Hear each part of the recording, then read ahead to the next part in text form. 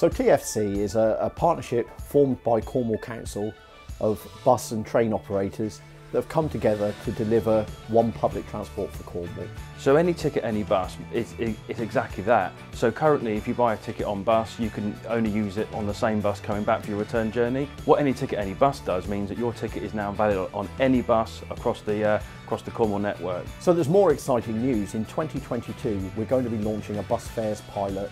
It's funded by the government.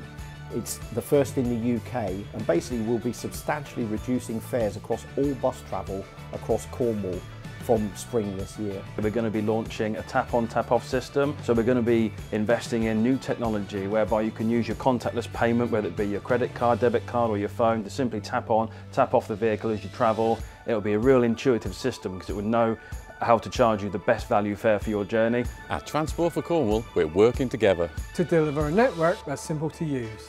Great quality and even better value for money.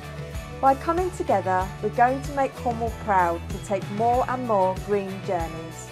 The fact that we're sat here together, working together, is truly innovative.